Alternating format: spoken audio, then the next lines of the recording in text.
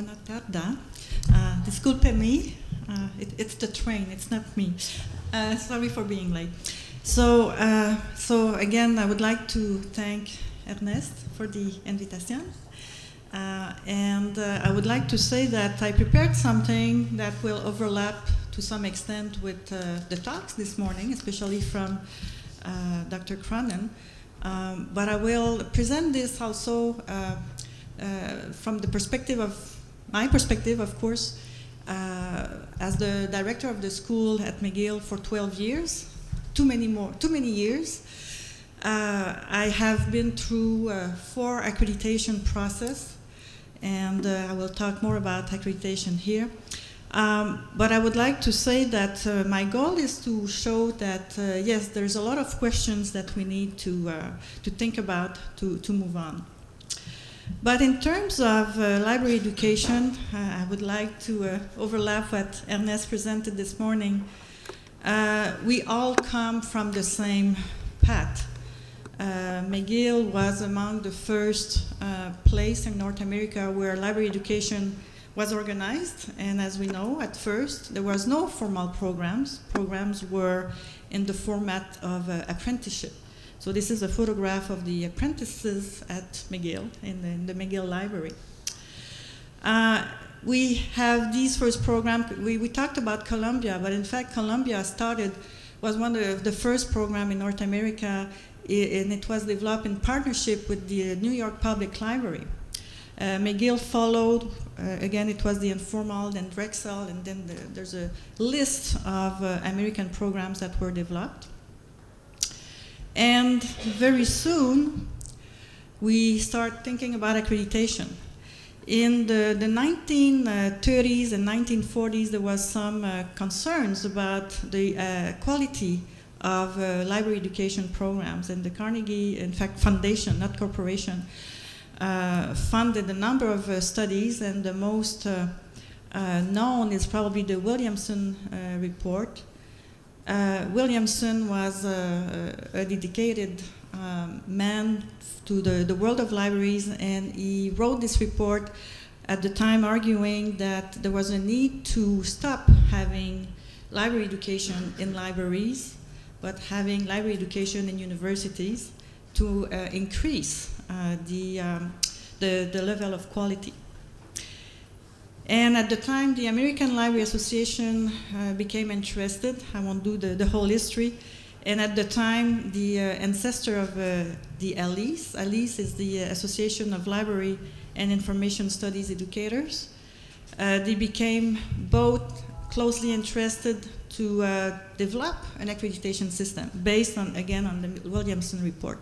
So basically, the goal was to have more university-based program, with more management competencies in it, and with more quality. And of course, the notion of quality, as you may know, changed over time, and I'm sure there's still a discussion to have about that. But so that was the beginning of the idea of accreditation.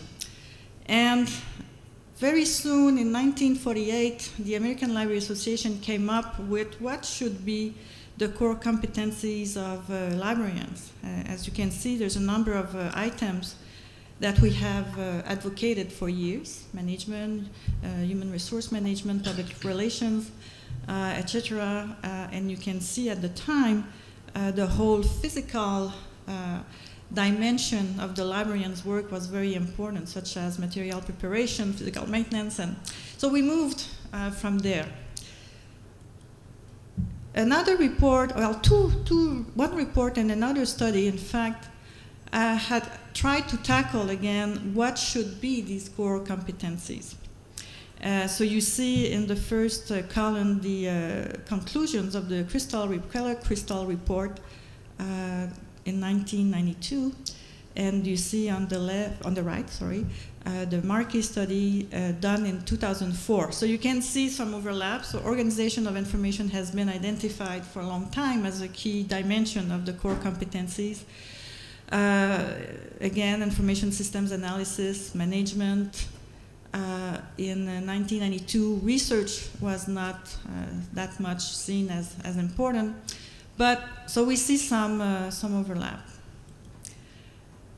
Today, you need to know that in North America, there's, as we said this morning, about 60 programs accredited by the American Library Association. There was 9 programs in Canada, 51 in the USA. And there's been a number of new programs. And we talked about the iSchool this morning, and interestingly, there's 3 programs in Canada that claims to be part of an iSchool. And among the 51 programs in the USA, there's 21 that are associated with the iSchool. So there's, as we said and heard this morning by Dr. Cronin, the iSchool is a bit of a surprise in a way because it's not, it doesn't have a long history, but it is attracting already an intense interest in North America and elsewhere. Of course, to put that in context, we know that library programs are affected by a number of factors that force them to change. We know about technology, we know about the nature of the resources that we're dealing with that are changing, but we also know that budgets of libraries and of universities are changing, and this creates important need for change. Program missions have evolved as well, and again, users have changed. So there's a number of factors that contribute to a need for more change. So the trends, what I try to identify here are the main trends. So we talked, I think, a bit this morning about the fact that many programs had to diversify. And one way of developing diversification was to develop joint programs. So there's been a number of attempts, both in Canada and the United States, of new programs such as Masters of Information Studies and /MBA, or Masters of Information Studies / Public Affairs Masters. So there's been a growing interest to do that. Is it rebranding? Is it what it is exactly? This is something that we can discuss, but surely there's been a need to increase the spectrum of competencies. What is also very clear is that new areas have been added to existing programs. We talked about knowledge management, archives, user experience, HCI, information architecture, digital resources, and even more, data mining. So there's a constant addition of new areas. And this, of course, creates, and we'll see, a number of tensions with accreditation. One, programs cannot necessarily be longer. In fact, university authorities look for shorter programs. And of course, the tension with the practitioners we mentioned this morning is also more intense, because the practitioners think that we need to keep everything that was taught 60 years ago plus new stuff that we need to know now. So that creates a real tension. There's been also a trend to develop more research-related degrees. So there is a growing interest for research projects in many master's programs. And of course, maybe you know, but I need to tell you that the typical type of program we have in North America is a 2-year master's program. However, there's a lot of diversity. There's 1-year program, and there's some undergraduate programs.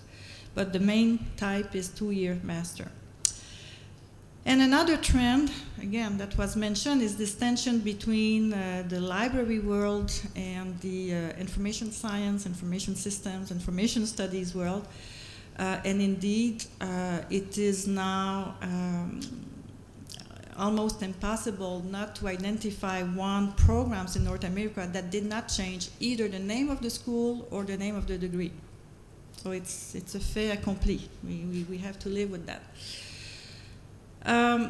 But just more recently, the American Library Association came back in trying to identify what should be the core competencies. So there's another report that was made in 2009, And here we have more, but again, there's a very stable set of competencies, so we are consistent. So we have foundations, we have a focus on information resources, on organization of information and recorded knowledge. Technical knowledge is seen as critical, reference and user services, research, continuing education, and administration and management. So technically, 60 years after the first attempt, we are sticking to the same core competencies. So the question, of course, is it enough to educate librarians and new information professions? Because this has been, in a way, part of the trends that in most programs there is a belief that the librarian's competencies can lead to different kinds of information-related positions. So what are the issues with the programs? Well, as I said, transformation has been a major issue, and the removal of the L word has been there. There's been a tension between innovation and tradition. As I said, this is not going away and has been part of the whole picture. But another issue that is becoming, and I will link that with accreditation, is the development of online programs. Of course, we can see this as a very innovative aspect, but there is more and more concern, especially because in the US there's a growing number of online programs. There is a belief that it's not exactly the same education that you have there than in programs where you have face-to-face encounters. So that creates a bit of a number of questions. The fact that over the last 30 years, universities' missions have evolved, and in some universities there is a clear mission of doing more research, and of course programs in these universities have no option to do more research, but this is not equally observed. And so that means that indeed the phenomenon that was raised this morning, that indeed many professors in library schools, now information schools, do not have a background in librarianship, because when you have to hire someone, you will look for people who have a publication record and a research record, and sometimes, and more often, you have that from people who come from computer science and psychology, and so different disciplines. And of course, this tension between theory and practice that was mentioned is, again, very, very important. Issues with accreditation. Well, here, there's no major reports on that, but as the director of the school, I've been attending for 12 years a meeting every year, the Deans and Directors meeting at the LIS conference every January. And I have seen, and now there's more and more people starting to write about this, that there is a growing concern about accreditation. First of all, as I said before, the initial thought was to have accreditation to ensure quality. There is now a belief that accreditation is there for controlling the nature of programs as opposed to their quality, because the ALA accreditation model is not a prescriptive model, it's a descriptive model. So we have to explain why we do things, and we have to give evidence of that. But that, there is a question about, does that lead to innovation really? There's been also an issue regarding standards. Standards have been fairly stable. For the last 30 years, we're talking about similar standards. There's been a revision last year, approved in fact this year, the 2015 standards. I won't have time to talk about that, but there is a fairly big overlap between the previous standards approved in 2008 and the new standards. So there's been a lot of work for very little change in my view. There is also a tension when you work with accreditation, it's a process. So between the self-study report that needs to be done every 7 years, you need to do a number of biennial reports. And there is a number of cases that now people are less afraid to talk about it, showing that there's no connection between these two things, that people have been put on conditional accreditation because of their biennial reports, even though the self-study report was declared as a model. So that created a number of a big discussion, I have to say, last January. Also, the tension that exists with the accreditation process is the role of practitioners versus academics, because there are practitioners and academics on the Committee on Accreditation, and there are practitioners and academics on the external review panel. And so this is why there is a tension also between the ERP and the COA.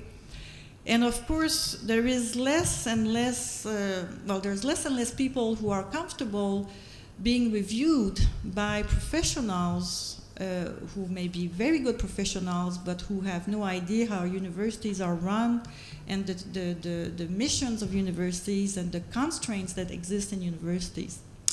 Because this is the practitioners are by definition in majority both at the Committee on Accreditation and on the external review panel. So that creates sometimes a bigger gap in terms of understanding of what needs to be done and what needs to be addressed. Because as Dr. Cronin explained this morning, indeed, the librarians stick to the tradition and are very more interested to maintain the history of what we have, where we come from, as opposed to really tackle the future. So I believe my time is over. So, well, I will conclude with these questions for the future. This debate about what should be the core competencies of librarians is a bit, in my view, getting nowhere, because if we really want to educate people for the future, we should talk very little about the past, because the future requires that we are extremely forward-looking. And I'll give you an example of that. At McGill, we introduced 10 years ago a concentration in knowledge management. And I remember I had to fight to sell the idea. But it took literally 5 years in Quebec, in Canada, to start seeing advertising for KM-related positions. I don't want to have all the credits for that. I had developed this stream with my colleagues. But this is an example that we had to go really outside, and of course we can debate what is knowledge management, which is another story, but it shows that we have to be really on the edge if we want to innovate. We need to think what will be the resource that we will be managing. As you know, the book is only one type of resource that we have to manage now, and tools are constantly changing. Nobody saw a few years ago the impact of the mobile phone on information behavior and information retrieval. So we need that kind of task force to look at the future. But what is very often missed in discussing these things is the challenges of higher education right now, especially in North America, but from what I understand in Europe, it's the same thing. Universities have to change, not only libraries. And so what kind of programs we will be able to afford is a big question. So that calls for change management, but how can we make change? Indeed, is always difficult because nobody knows the future. And in changing, how do we ensure quality management, which should be, of course, as educators and as researchers, a very important focus. So these are, I hope the table is put for some discussion. But all that to say that, in my view, we need, that kind of conference is very welcome because we need to have more heads to think about these things. And it would be great if we could have a task force internationally created to really look forward for what is the future. So, thank you.